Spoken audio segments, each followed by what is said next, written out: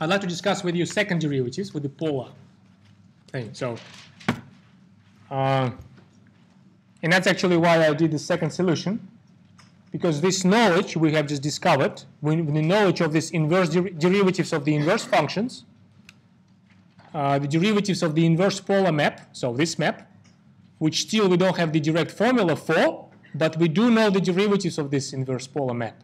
Here they are. All of them are discovered on this slide. I'm going to use them to find the second x and y derivatives in terms of second r and theta derivatives. Okay? And that's a tricky question. I mean, it requires significant discipline when you exercise the chain rule, even if you know all of, even if you know all of what we discovered. It requires significant discipline when you apply the chain rule. And what was the other thing? Never mind the other thing. Let's just look at this example.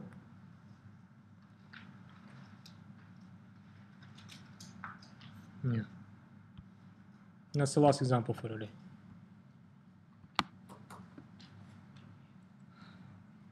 So the same setting, you see, we have a function. We have polar.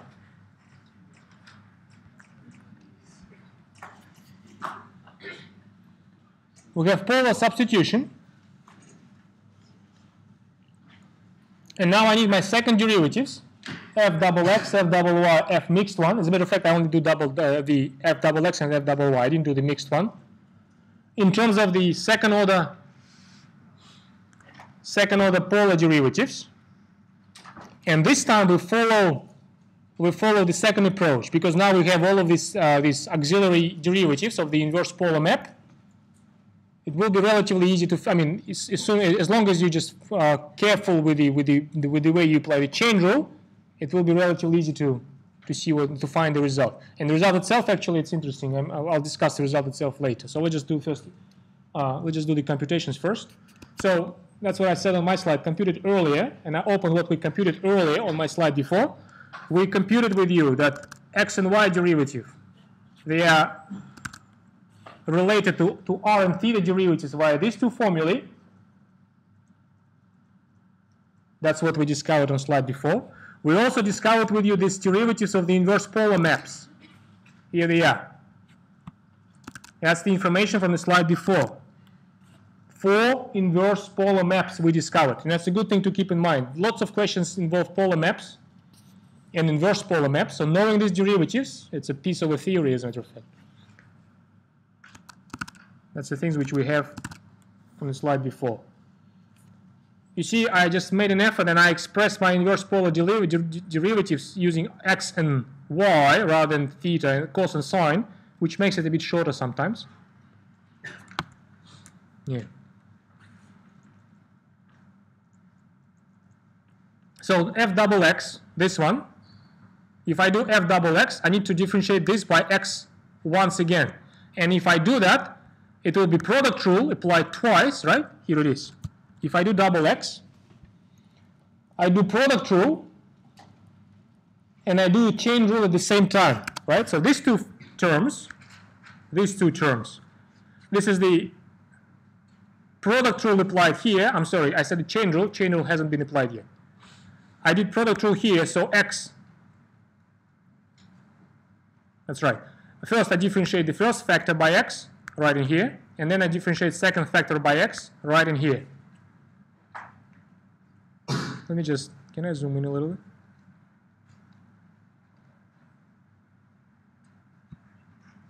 Too much, probably. Yeah, like this. Right, now this x derivative, I can use the same line for this x derivative. That's the time for the chain rule. So when I compute this x derivative, look what I say. Rx. When I do Rx, this is double R and then R by x, and then R theta, and then theta by x. That's the chain rule. When I do this theta x, right here, when I do this theta x, it's another chain rule. Look at this. It's theta by r, second derivative by r, and then r by x. And then theta by theta and theta by x.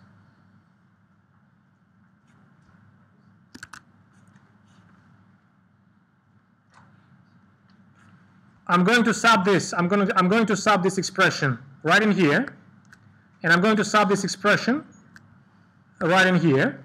But before I do that, I need to make an effort and find this second derivatives of the inverse polar maps. How do I do that? I take this and differentiate extra by x. If I take this and differentiate extra by x, so differentiate this piece by x, look what happens. R double x. This is a quotient rule, or as a matter of fact, I like product rule more than the quotient rule.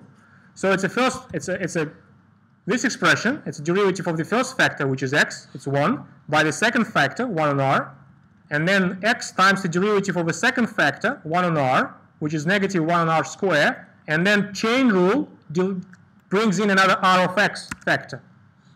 If for r of x I use this expression again, that's how it is. The second xx derivative of the inverse polar map. This time it's easier, it's just a straightforward computation with the help of this. But that's how it is. Theta double x, the same computation. I use this one and differentiate by x again. Y is a constant, we ignore that. This is 1 on r squared, it's a power function, so that's why it's 1 on r cubed. Number 2 came up. And this is a chain rule. That's why r of x is present here as a factor. You have to analyze this carefully, all of this. It's hard to pick it up maybe just in one lecture, just in class. So you have to take yourself through these computations once again in the, with no time pressure and everything. So that's what we, now we have everything for this one, to do this expansion, and I do this expansion. And just a direct substitution. So I sub in here, the right-hand side from here, rx squared. That's all there is here. We can do a bit of a simplification. We can combine, look at this. F double r here, F double theta here, this is F double theta. The mixed one, r theta and theta r, we can just assume that they are identical. That's the Cleriot theorem. That's why double of this. And then the fr and the theta, I put them at the back, like this. That is the expression for the f double x. This is the expression for f double x.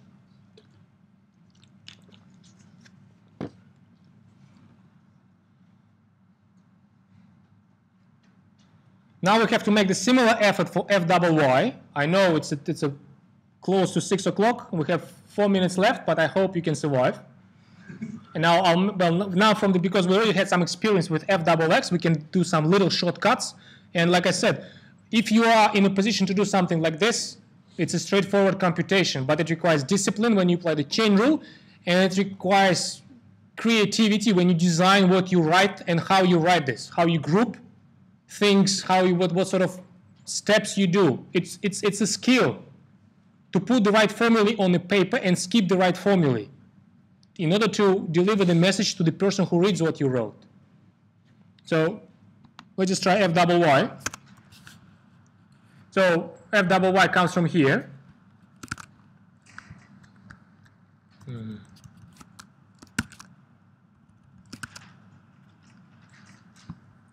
So it's a product rule in this term and a product rule in this term. For this and for this, I need to use the chain rule once more. So I need to write up these 4 formulae, these 4 auxiliary preparation formulae before I can replace this factor, this r double y, this factor, and this theta double y. I have this, and they go in line with these 4. Yeah, they go in line with these 4.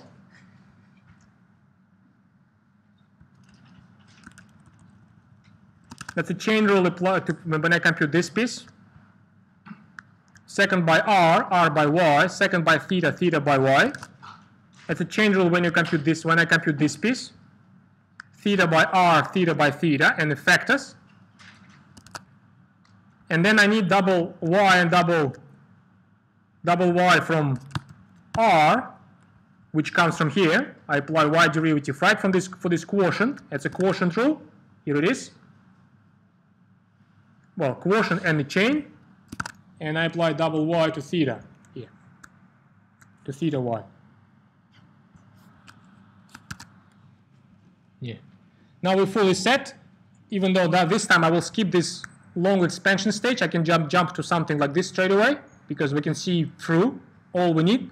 Like FRR will come up when you multiply this by extra RY, is a term for F double R. F double theta, as in here, will come up when you multiply this term by extra theta Y.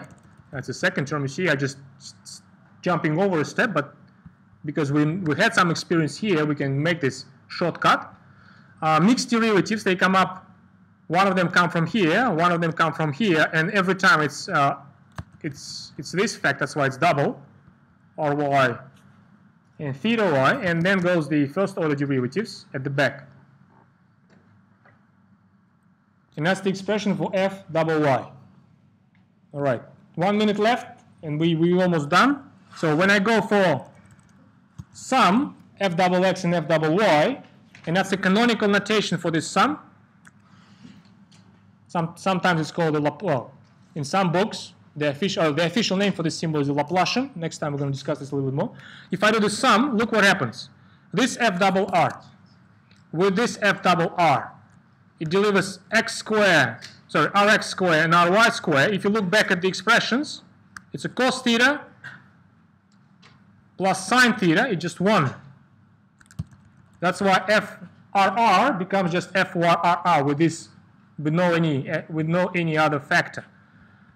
F double theta here and F double theta here, they come with the theta x square and theta y square. If you look back here, we have to add up these two factors, right? Squaring them before we add them up. It will be y square plus x square, which is r square. It will be r4 at the bottom, so altogether it's r square, like this. Mixed terms, they cancel each other. This mixed term cancels this mixed term. Look at Rx theta x. Product of these two is negative of product of these two. They cancel each other. FR, it's R double Y, which is where's my R double Y? I'm sorry, actually I have to combine two.